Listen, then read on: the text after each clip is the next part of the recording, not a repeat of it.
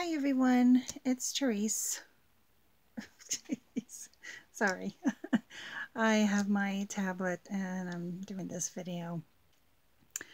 Welcome back to my channel. I'm here to share my Saturday morning makes that is hosted by Jill Norwood here on YouTube. And I made a card this morning, and I also worked on my crafty dare. So let's get started.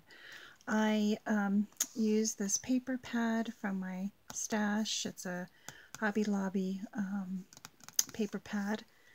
I just bought this stamp set from, I think it was Amazon, from Penny Black. I used this stamp set. I used this one from Tuesday morning, and I also used this, and then I used some of those inks over there. So I'm holding my tablet as I'm showing you the products that I used. I'm sorry.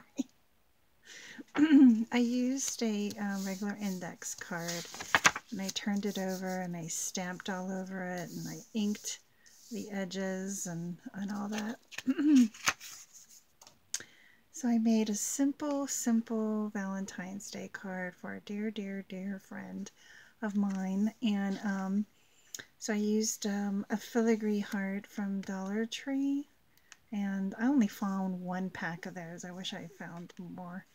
I used the pattern paper. I stamped all over the index card with that new postcard stamp, added some bling. I stamped the back, and I also decorated the inside with some trim and a bow and some more of that paper. So I love how this card turned out.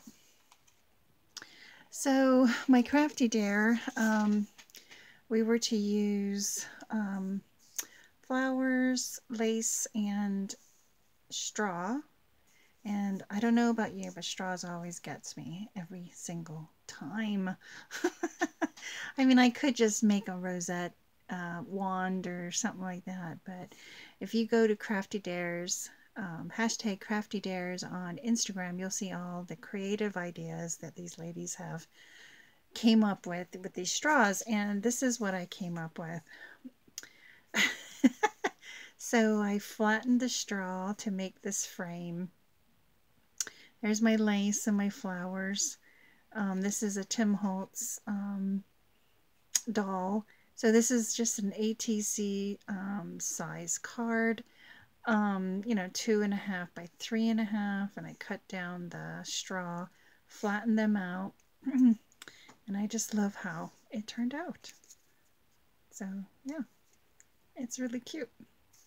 So those are my makes for Saturday morning makes today, and yeah, thanks everybody for watching. Have a great week or weekend and the coming week, and I'll see you in my next video. Bye everyone.